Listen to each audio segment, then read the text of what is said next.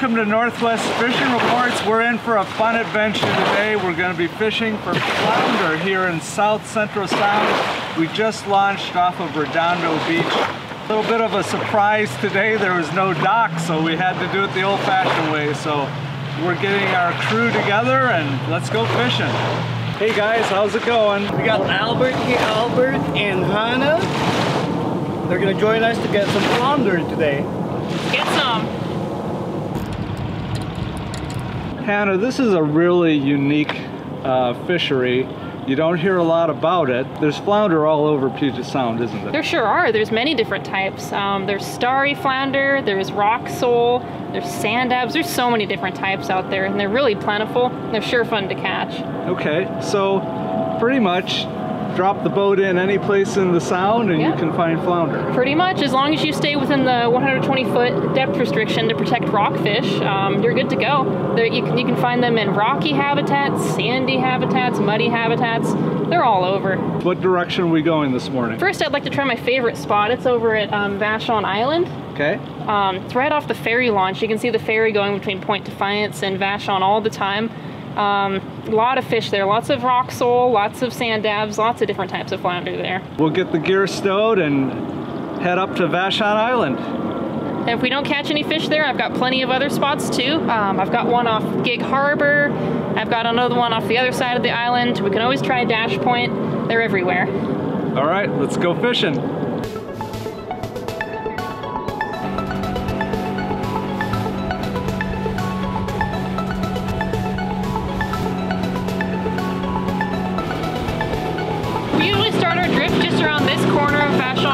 Right by the Blue House, and then we drift right next to the ferry launch. And then if we don't catch anything, we'll start our drift over again. But it's a rare day where we don't limit out. Hannah, how deep do you want us to start here? So I think today we should start fishing at about 90 feet. That's a good range to find both sand dab and rock sole.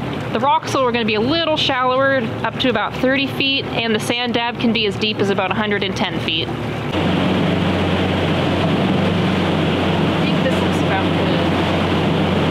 Albert, have you ever fished for flounder before? I have fished for flounder before with Hannah and my brother Christopher. What's the biggest flounder you ever caught? The biggest flounder I caught was about 18 inches. Well, that's a big flounder.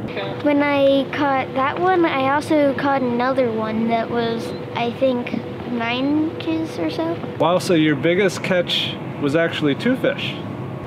Yeah, it was, I caught 2 at once, and one of them I think was a sand dab, which was the smaller one, and the other one was a sole. Oh, got one, huh? It's a fish, right?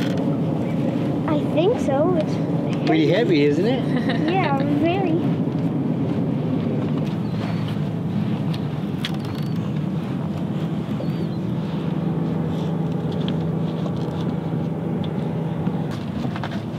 Biting?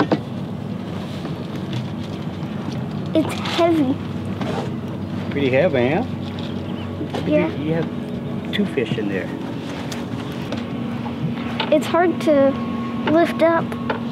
Wow. What a good fish.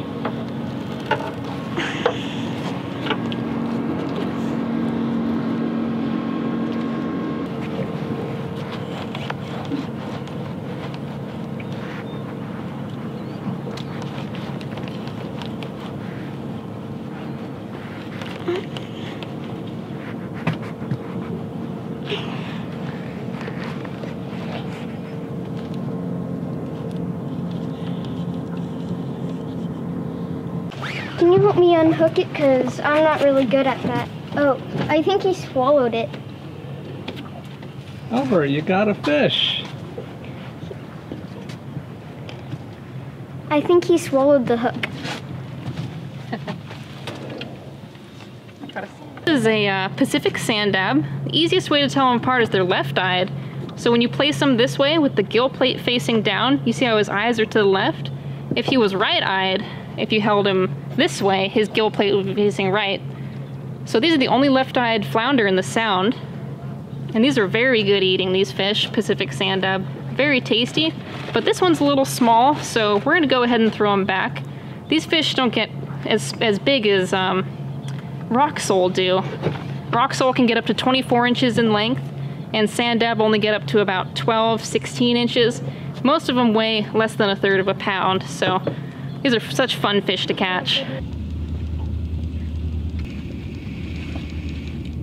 That's bottom.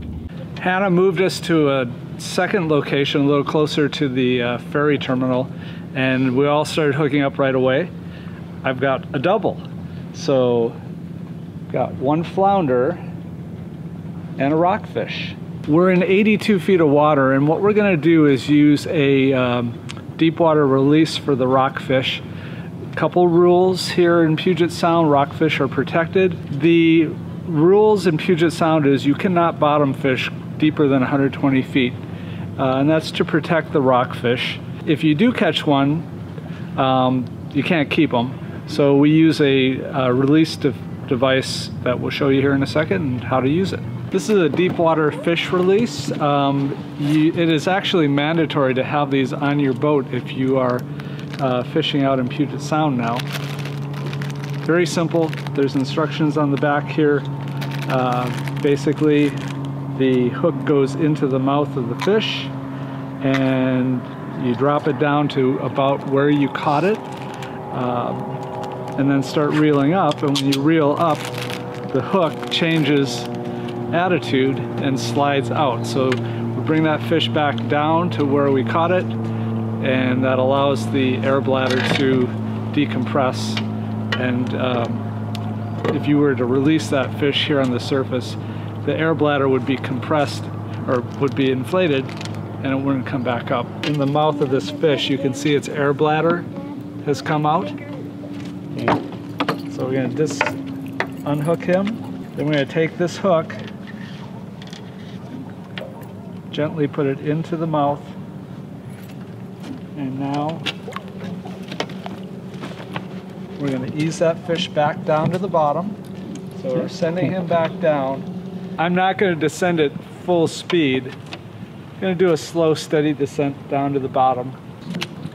Okay, there's the bottom. So now once it's down there, that air bladder has decompressed, and if you give it a little pull, just a little jerk, he's actually going to come off the hook. That's how you do it.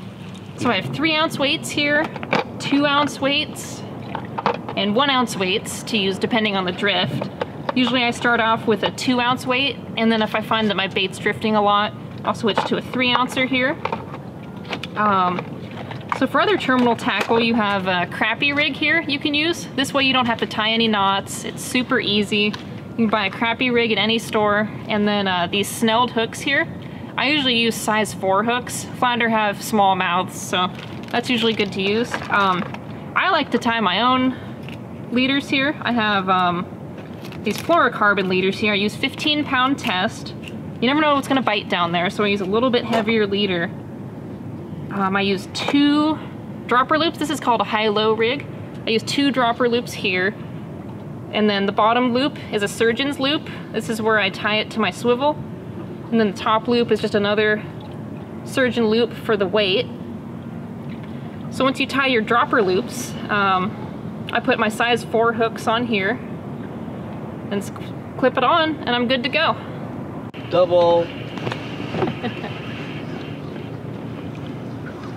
Another little sand dab. Not a keeper. No. Another sculpin. Wow. Another buffalo sculpin, good size. Is it the same one? Does he have a hole in his lip? No, this one isn't the same one. This other one like had some orange coloration on him. Yeah, they're kind of pretty, aren't they? Yeah. The shape of them is weird too. This is a pretty good spot. Oh yeah, we call this place Fish On Island.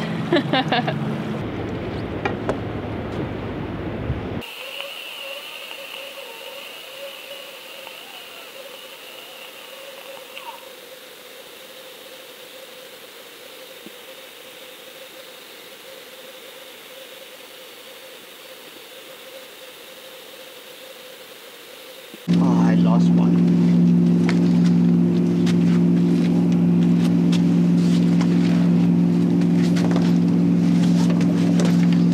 Another good one. Oh wow, it's a good fish. Sand I think. This is a good sized fish.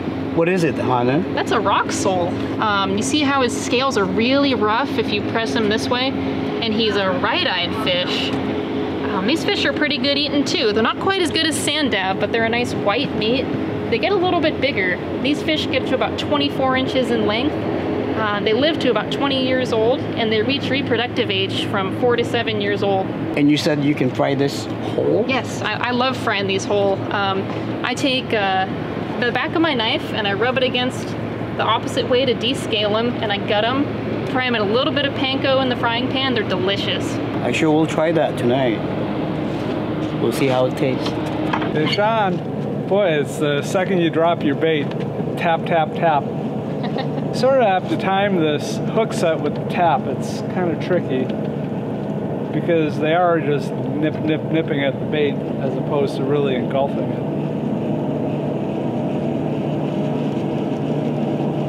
It's coming up from the depths. Little guy. Sand dab. We'll put him back. Well, it's a sand dab. We want those bigger ones.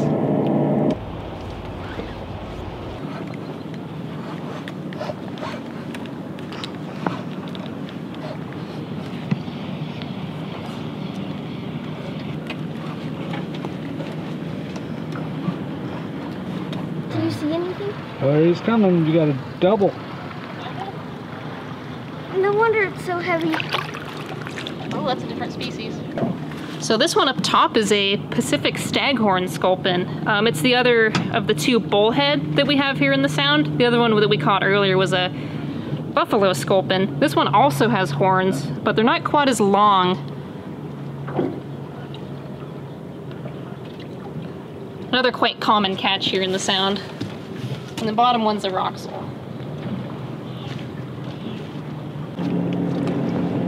You got him there, Robbie? Got him. Good size. Feels like a double again. What a day. Oh, it's a good size one. Wow. And you were getting into some big fish. Hannah, Wait. what are these little spots? marks on them? That's pretty common for rock sole. It's kind of camouflage to help them blend in with their environment. You will see those on rock sole pretty commonly. So it's okay to eat them? It's okay to eat, just as long as they don't have any worms that you can see. The modeling is completely normal. The guys are gonna eat this tonight. I'll let you know how good it is. Yeah, how are you gonna cook it? Like you taught me how. Panko? Panko, yeah. Hannah, you saw right away something wrong with this fish. Yeah, sometimes with these flounder, you have to watch out for them. They can get worms like this in them, right there. You gotta really watch out and make sure they're clean before you keep them. Unfortunately, it's a danger we run into in the Sound. Fortunately, it's fairly easy to tell. And then once you've filleted them, you can hold them up to light and you can see if there's any worms in the fillet. So usually it's really easy to tell if they're clean or not. Not harmful. Obviously not going to eat the worms. Just not appetizing. Not appetizing. Oh yeah. Looks like a nice sized rock sole. He's pretty clean.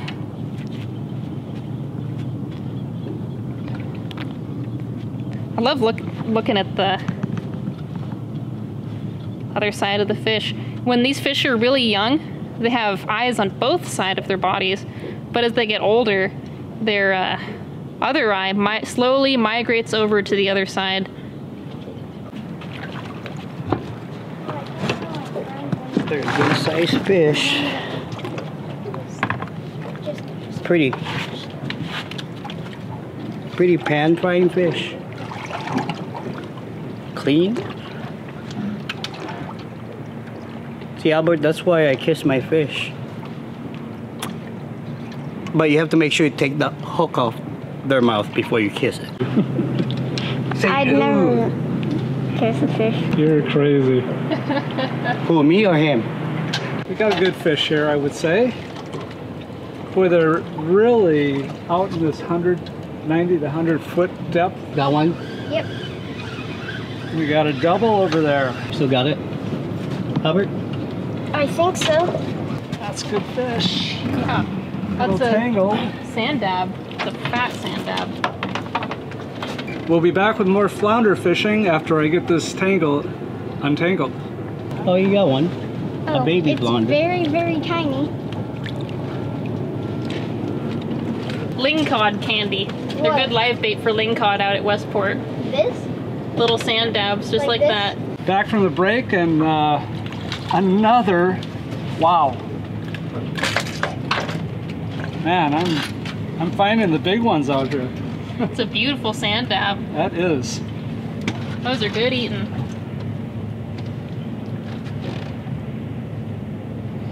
That's what you're looking for out here. And, you know, we should note these fish have pretty small mouths. They do. And so you want to go with small hooks, probably Size 4. Four is about as big as you want to go. And they kind of whack it, don't they? They do. It's kind of an art to setting the hook on a flounder. Knowing when to do it. Yeah, although at the same time it's not rocket science. No. It's a great fishery to take the kids out, so. It's a great beginner fishery.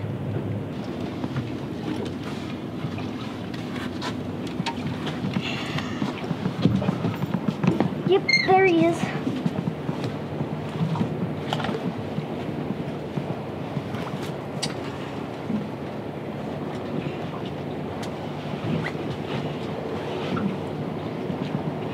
Hey, nice fish. That's definitely a keeper. If he doesn't have, what's it called?